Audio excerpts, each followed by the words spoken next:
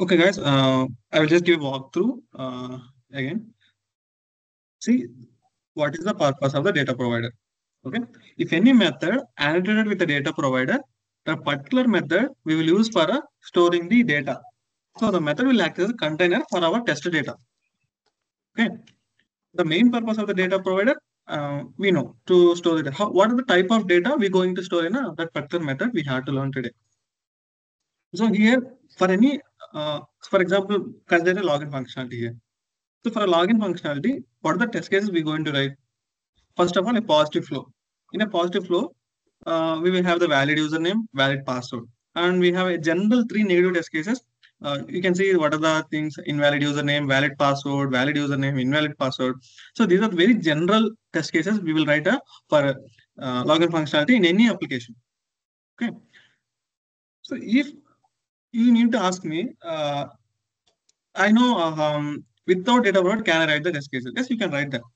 But then what is the use of data provider? So here the data provider is not only help us to storing the data, but it help us to reduce the duplication of the code. Okay. So you may have the same steps for positive, negative, but the data will change. Okay. So in this scenario, you have to write again and again those steps. So then you should change with the other data. But in the data provider, just you will have the same step and the same test method. Okay. But the data provider will have different set of data. Automatically it iterates and it will generate the test results. So that is the functionality of data provider in a test engine. Okay. So this kind of functionality, this kind of process has a one terminology. It's called data-driven testing. Okay. So what is now what is meant by data-driven testing? So data-driven testing is nothing but we are writing our script code and separating the test data from the script. So instead of hard coding in the script, so we are simply separating our test data and we are iterating the particular functionality. Here, nothing but the retesting with a different set of data. Okay. In a manual testing, we will call it as a retesting. And in coming to the in automation, we will call it as a data-driven testing. So there is nothing difference. Okay. So now this kind of whatever the tool supports data-driven testing, those kind of tools we call it as a data-driven tool or a data-driven framework.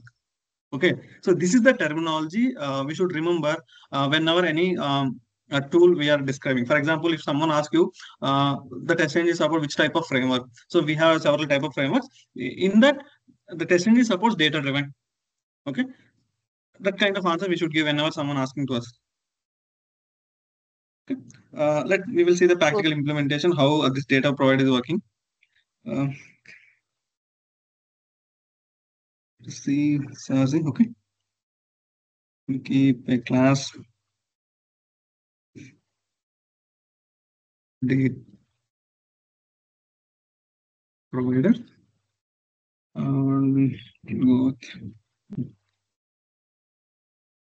So in a data provider, what else we call test public void. So what will say test case.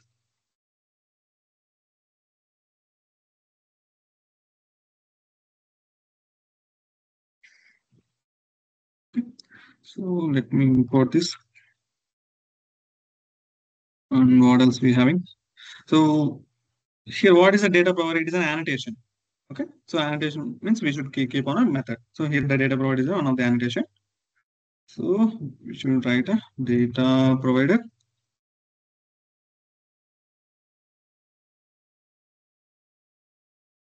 Say it is saying, okay, method I will write. Test case. Instead of test case, I will change it to data set. So it is data set. Now try to input this. Nice. Okay. Now where I should keep the data. So we have the two methods. One is a test method. Another is a data provider method. So in this method, we need to store our data. Okay. And we should return that. So we should store the data and we should return that. Okay. So here I need a username and password. Okay. Suppose we having a multiple data or multiple values. What type of variable I should use? Array.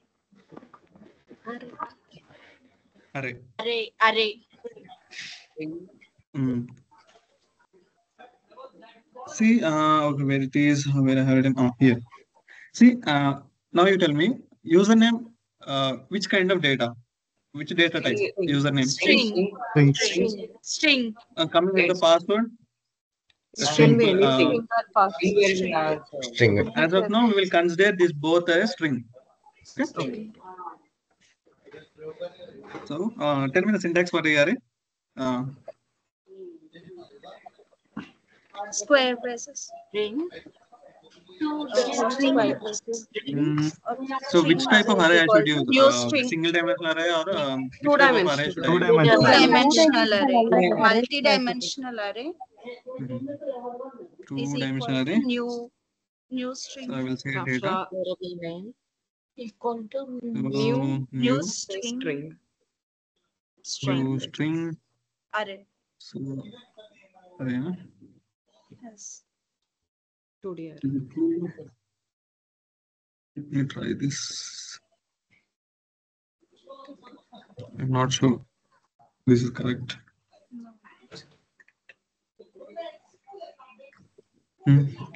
Just tell me where I'm doing wrong. We can end it like that, or open a flower brace and write the data directly. Here I need to specify the how much of data, sorry, the length of the array I need to specify here. Okay. We having, so four I have. So let me keep 4 and 4. Constructor is no. Yeah. See. Okay. Now data. So tell me, I need to store a valid username and valid pass. Here, how should I do that? Data 1. Let's start with 0. 0 0 equal to. Is it correct? Flower braces. Yeah, flower brace. Okay, so I will keep it as a valid username. Okay. Okay. Okay. The value is only in the first cell, isn't it? So valid password. Do you guys know the matrix? When you are learning in child class in school, you will get an in 10th class, I guess. You will get a matrix chapter. The same concept here. Right. Yes. Here we want to change. Here we want to have 4 rows and 2 columns. So here 0 is a row number. Okay, and this 0 is represented column number. Okay, for example, if you have first row, first column. So it has index 0 and 1, and first row, second column, it has a index 1 for second column. Okay, like that we need to specify. And coming to data, let me copy this. Okay.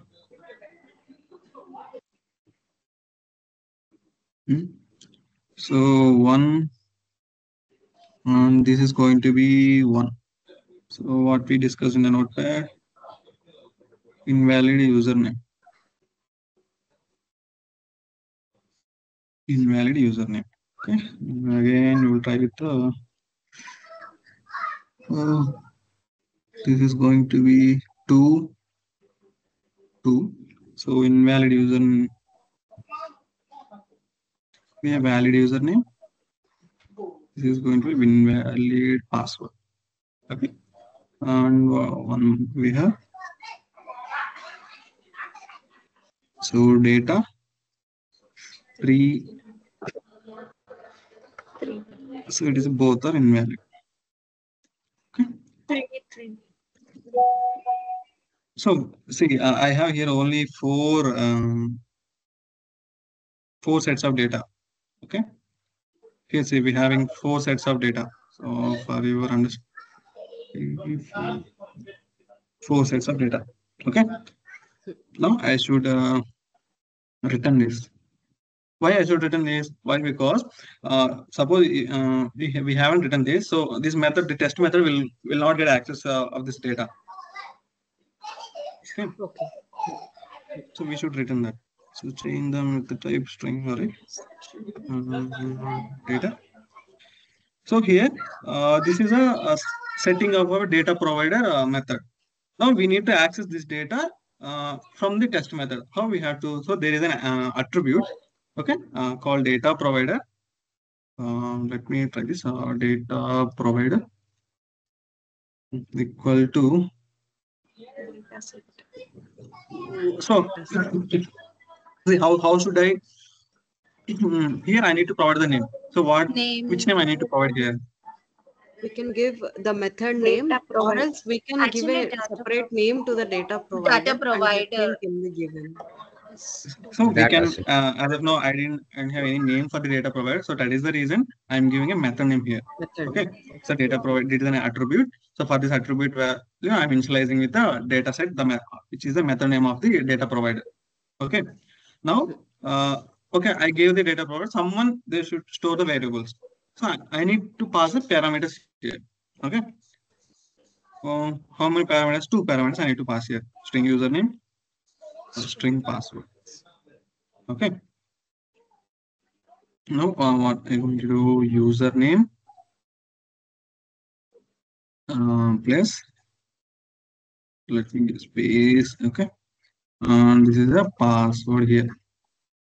Okay.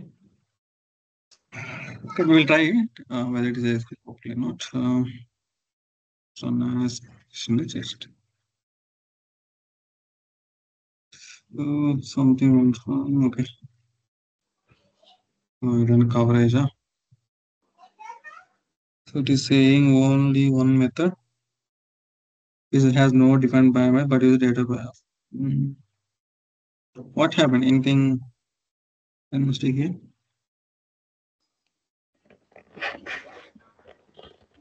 So I think we want to change I think the see, string. so we need to add plus username. Yeah, username. In the declaration of Plus array, we user have name. four rows and two columns only.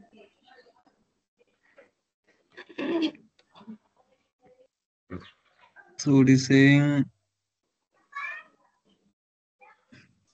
Actually, two columns and Four four rows and two Four columns. rows and two mm, So in string of 4, instead of in line 16, it should be 4 of 4 and 2. yes. Yes. 4 rows and 2 columns. Four rows. Oh, 4 yeah. rows. Four rows. 4 rows Four and 2 comma columns. Two Mm. columns. This is will right. Test ng tester. Okay. Yeah.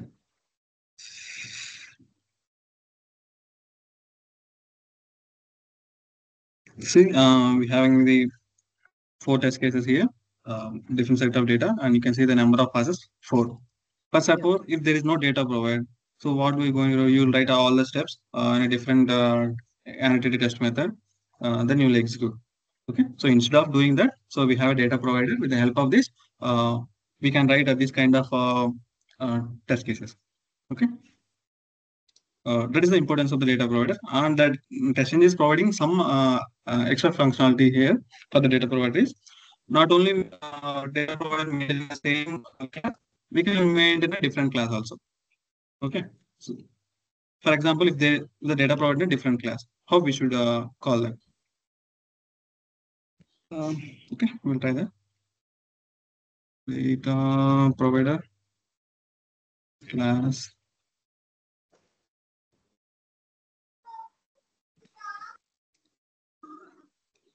We'll copy this.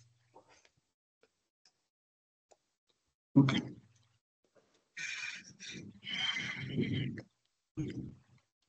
No, something we should do here. Okay.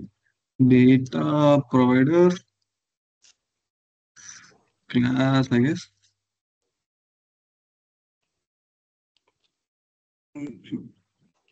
So data provider class equal to data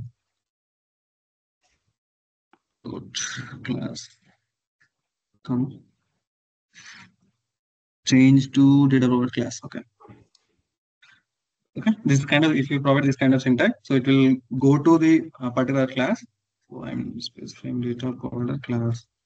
Okay. So it will go to the data provider class. So it will search for the method. What are the name we are giving here, and it will execute the code. So I will comment out. Yes. Run as testing the test. Okay, see.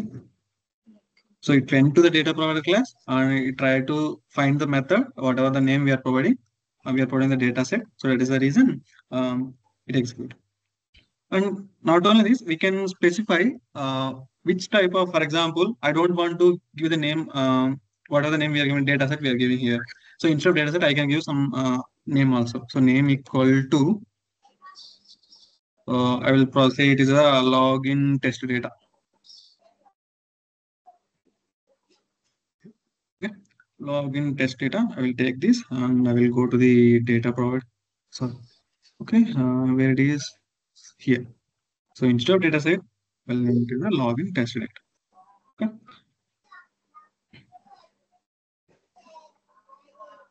Okay. That's it. See, you got the point, guys. These are the ways we can implement the data provider in our program. So, any doubt till here, guys? No, Shishidhar, it is clear. No, Shishidhar.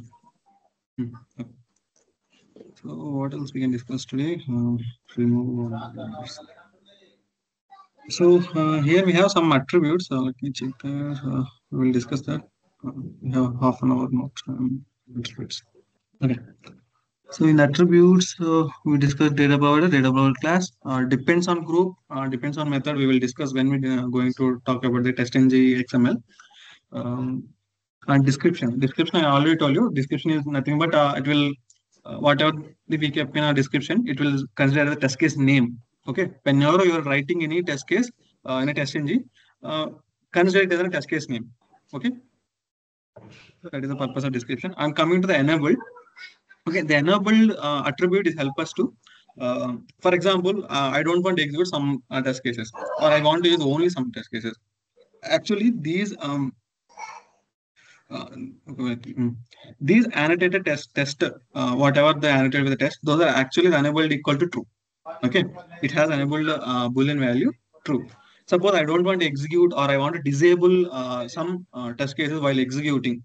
At the time, I will use the enable attribute. Okay, with the help of that, I can disable my test case and remaining test case will execute. That's it. Okay, that is the purpose of the enable attribute here. And okay, we will try this. And okay, first of all, we'll try with enable. Okay, next, we'll copy this method. We will say. So I will name the description. I'll try to give a name here. Description. Description. So test case 1. Okay, you can remind test case 1. Description not required. So I will name it as a disable. Okay, disabled test case. So disable test case. I'm keeping it as enable. Enable equal to true. So is it correct? Enable. That's it. So okay, we will change to false. Sorry. So if we keep it as a false, so we are telling to the test engine, okay, don't execute this. So nothing but we are disabling this test method. We will execute that whether it will work or not. It is saying some verbose. Something is shown. Some verbose. What happened? No tests are found. Why? We'll try again. I From think a the station. data provider class has an issue, I think. Yeah, sorry. I think some other class I have executed. See here console output. So here we have only the test case. Okay, this didn't execute it. Okay, if we keep it as a true, actually those are defaultly true. We are making it as a false. If like because of I need to disable that method. Now you see. So it has 8 test cases. Okay, all the 8 test cases got passed. You can see the disabled test case now. But Now it when got it is executed. enabled as false, it should run that test case method no? in line 9, Shashidhar. These two are independent. Okay, Yeah. these I mean, are why two is that? different test cases. These are Okay. two different test cases. Actually, these two test cases have enabled true defaultly. Yeah. But we are disabling one test case, nothing but one test annotated method. We are disabling that. So that is the reason it execute only what are the test case 8 to 11. True. Yes. Yes. But why is that purpose error? I mean, what was the problem? Where where I we got mean, error we had an error right now, right? The verbose previously. something. So Yeah. that maybe I have run this class. So this class I have Okay. run it. Okay. So that's the reason we got that. So nothing but it is saying no tests are found. Saying there is no test annotated method. There is no test case in your So class. you So that ran is the this data reason. provider class. That's Mm-hmm. okay. So that is the reason we got that error. Right. Okay, enable completed. We will check with the expected exceptions. This is like a bit high concept. Not a high concept, but now as of now, if I say this, you will get confused with that. So expect exception we'll keep it as an attribute. So in the attribute, we will say I need this kind of exception. Okay, if this exception is not thrown, the test case will fail. So this kind of functionality it has. We will try this once.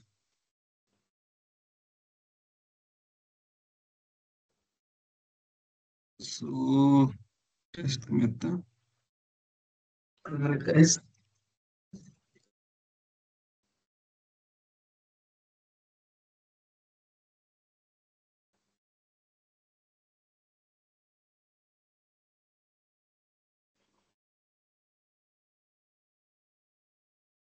Okay, so this is we are keeping it as an expected exceptions. So in expected exceptions, we're going to keep where it is notepad. Okay, this is an attribute. We'll copy this. Instead of here, enable, I will place it here.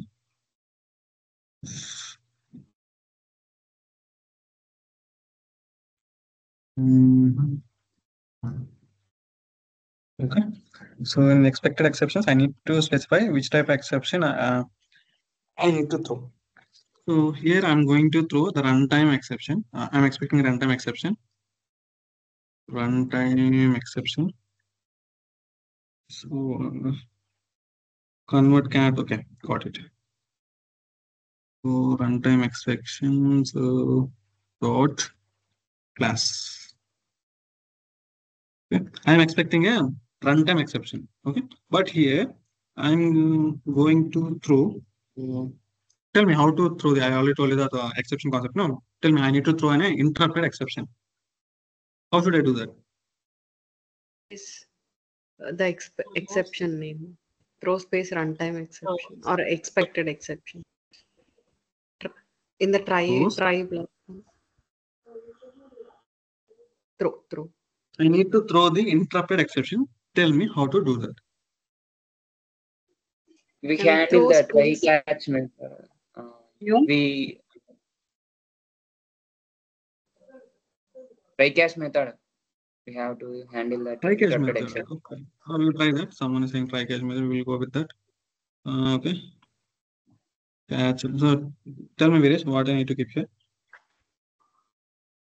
Interrupted exception name reference variable and But what do we try in try block, Viresh?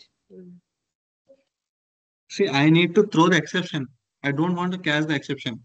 Yeah, we can directly write throw space interrupt. After Shashida. method name, throws, interrupted, Throw. It is exception. not throws. throws. Throw. Throw. Oh. After method name, public void accepted Okay, in the exception. signature, do you say? In the signature, yeah. Throws, interrupted exception.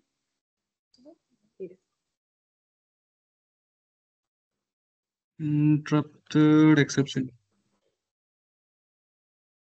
I need to change the spelling, I guess. Change to interrupted exception. Okay, got it. I will execute this. Let's see. So it is saying it got failed. We don't know why it got failed.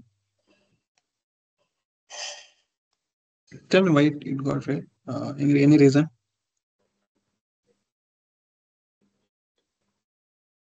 I mean, it is when we write throws in the signature, it should have something that is expected to throw an exception, but we don't have anything here. So what I feel is in line number 20, if we write throw space interrupted exception, that will throw it, Shashidhar. I think I should revise the exception concept, guys. So here we are not throwing the exception, we are handling the exception. Okay, the throws keyword is will help us to handle the exception during the compile time. So whatever exception we're going to handle during the compile time, check the exceptions. Okay, the throws keyword is used to handle the exception.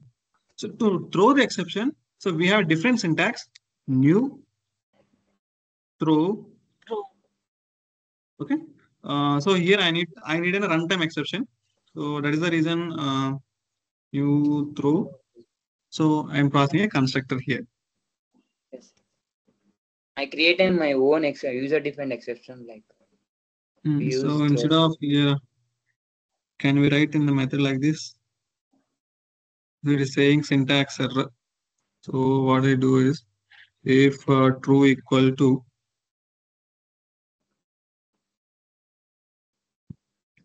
why it is saying syntax error?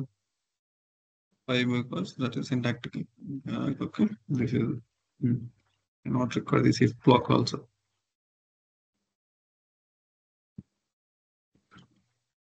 So here we are throwing runtime exception. So that is then what run as test in the test. See, the 5 test case got passed. So that is the purpose of expected exceptions. Okay. Okay, we are throwing the runtime exception, and even the particular test method also expecting the same exception. So that is the reason test case got passed. And we have one more attribute. What it is? Invocation count. Okay. Shashidhar, can you please give a glance at the previous expected exceptions? I mean, the overall in one shot, please. I mean, if we are expecting any exception from a test method, then see this expected exception attribute. Okay. If we pass, suppose we are expecting any exception from the execution of particular test case. Okay. For example, if any test case are failing for because of a particular reason, okay, it is throwing some exception. So we need to handle the exception. So there is a way we can handle with a try catch, okay, or we can handle with some throws keyword where we can handle some checked exceptions. But here in test ng, we have another way of handling the exceptions. Okay. Yeah. So okay. These expected exceptions. So here, suppose we pass any attribute value. Here I am passing a runtime exception as a class. Okay, it is expecting a value of a class. So that is the reason runtime exception is a class. I am giving a dot class, runtime exception dot class. Okay, so here now we are specifying. I am expecting a runtime exception from this test method, from this execution. Okay. Right. Okay, so that is the reason here in line number 21, I am creating a new exception. Okay. By using throw new runtime exception. Right. So it will throw the runtime exception during the execution and even I'm specifying I'm expecting a runtime exception. So that is the reason it's going to handle this particular exception. Right. So if we expect any exception from any test method, we'll just specify as in line 18. We will not specify the exceptions here for you, as I'm to know the purpose of it. That is the reason I kept the throw new equal runtime exception. In real time, we will not going explicitly we are not going to throw any exception. So from the code, we will get some kind of exceptions. We will handle that. Okay. Okay. Yeah. Yashish sir, got it. Thank you. Okay. Here we see what we have. Next, coming with the invocation count. See, guys, whenever if you go to any interview, okay, those guys will definitely ask about invocation count, invocation timeout, priority, timeout. So these definitely those guys will ask. Okay, why? Because this is a very basic concept. Whoever having skill on the test engine, definitely those guys will know about these attributes. Okay. Okay. Invocation count. What is the invocation count? Invocation count. What else we have? Invocation timeout. First of all, we'll discuss about the timeout. Then we can jump to the invocation count. Okay. Test ng. So 7 o'clock. Timeout.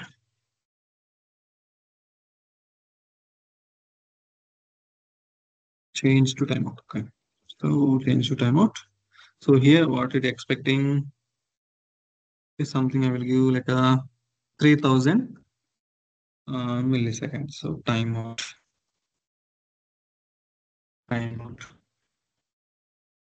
Okay.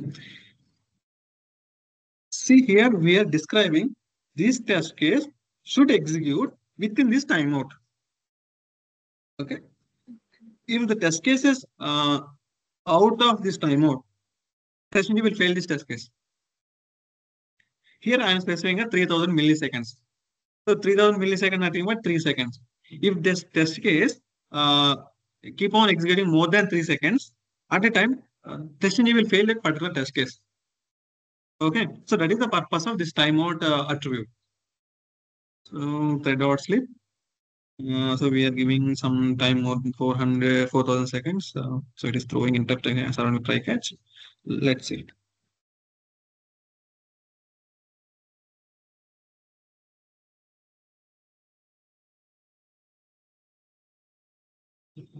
See, it failed one test case. Why? Because the method come data provider didn't finish within the timeout 3000 milliseconds. That is the purpose of this timeout attribute. Okay. Now we will jump to the which are type of attribute, invocation count and invocation timeout. Okay.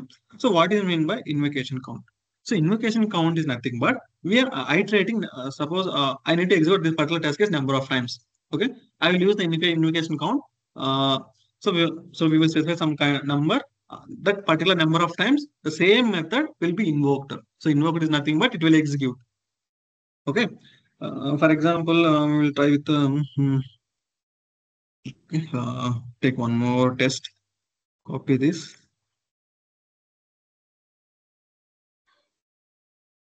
Copy this rate of test. So okay, test on. What else we have? Invocation count. Invocation. I will copy from here.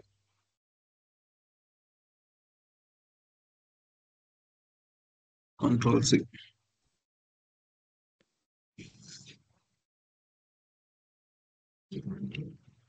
Suppose I need to execute this test case for 2 times.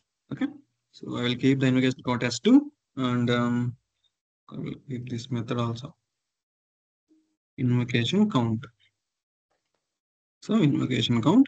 So for invocation count, I need to execute this method in 2 times. Okay, for sys. Let me say this invocation count function. Okay. Now you see run as test in the chest. So total number of test cases are 8. 7 pass, 1 failed. The failed one is this one because of the timeout error. and remaining it execute this invocation count test case executed 2 times. Where I should say invocation count. See, first of all, it executed invocation count, and later because of some in between some process, later on after some time it executed the second time. Okay, so in between them it executes some few test cases. Okay. So invocation count is nothing but number of times we are invoking a particular test method. So that is the purpose of invocation count attribute. Now we have a invocation attribute. So invocation timeout attribute. So what is the purpose of this? Okay. We got here. So invocation timeout is nothing but suppose we are invoking any method. So how much time it should take to complete the execution? So we are specifying some number about 3000. Okay. So we will say some thread or sleep. Some thread or sleep equal to 2000. I'm not sure.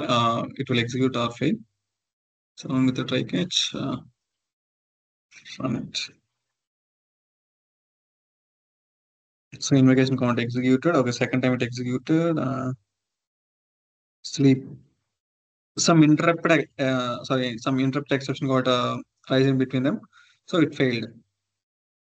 Why? Because within the 3000, those two invocation count didn't executed. So that is the reason we got a interrupted exception.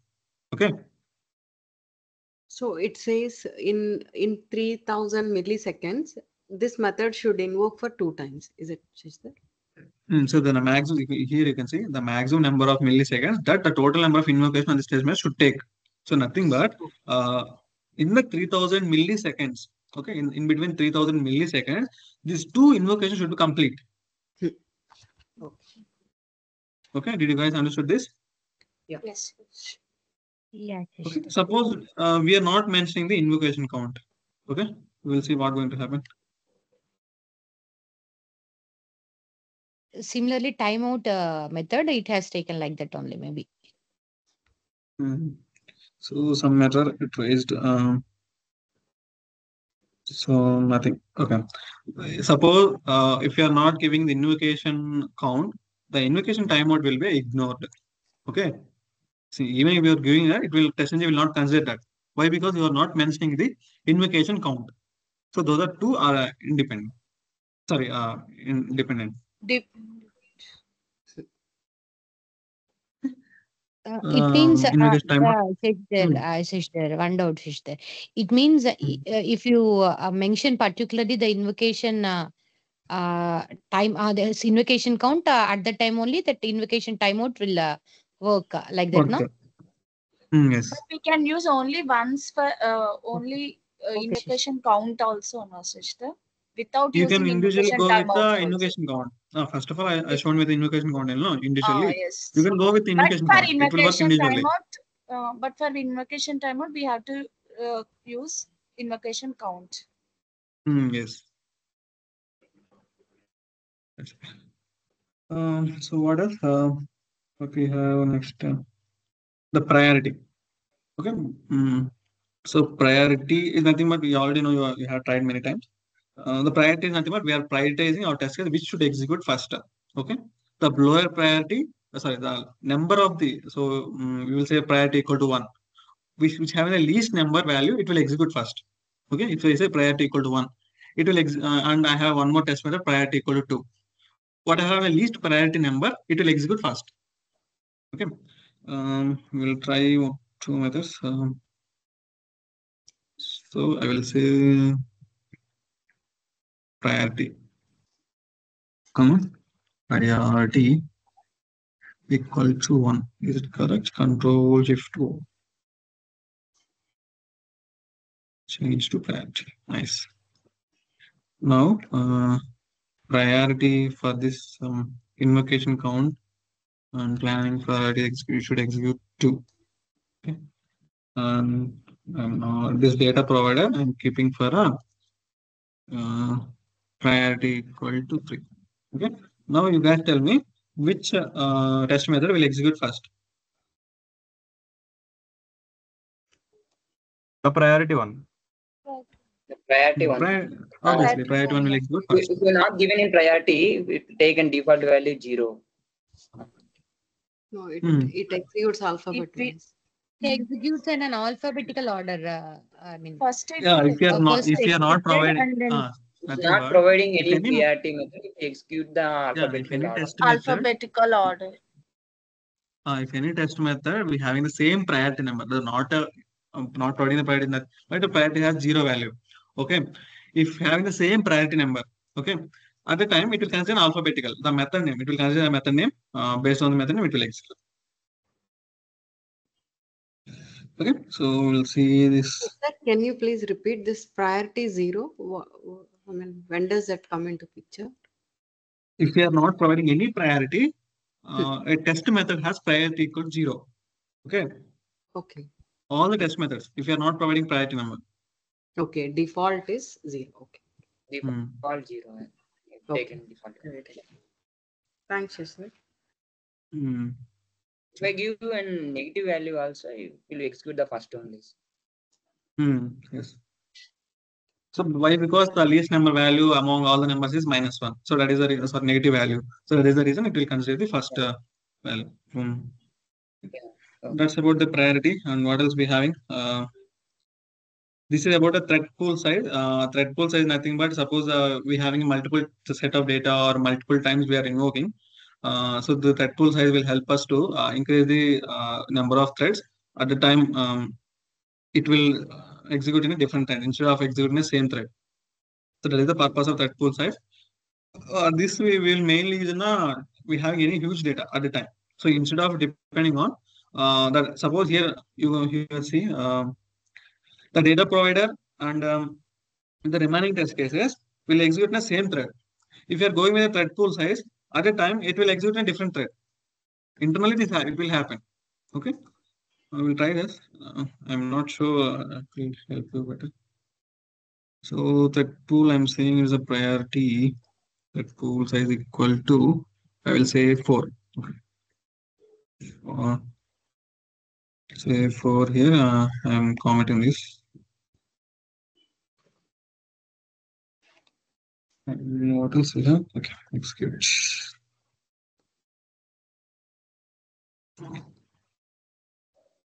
See, it is executed, but you can't see it how it is. So here in the first thread, executed, and this is another thread like that.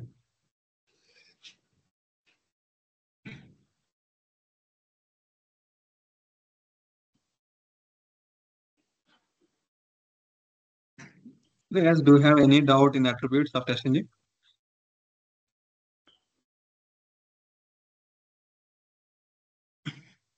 Definitely you should get a doubt. Yeah. If you don't have any doubts, I will explain the question to you.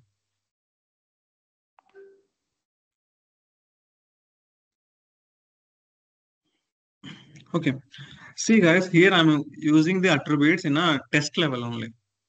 I'm not using it here beside the before method or after class or before suit or something else. I'm not using these all attributes beside those annotations. Why? Because these annotations specifically designed for a test case, nothing but test annotation method. Okay, we have some attributes which will work for the remaining annotations also. Okay, so that is the task for you guys. Go through the internet and find the what are the attributes are supporting the remaining annotations. uh, just go with some practice with that. That's it.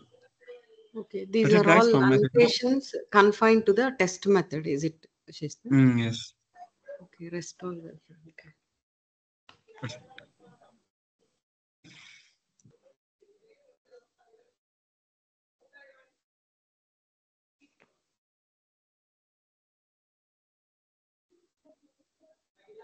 Okay.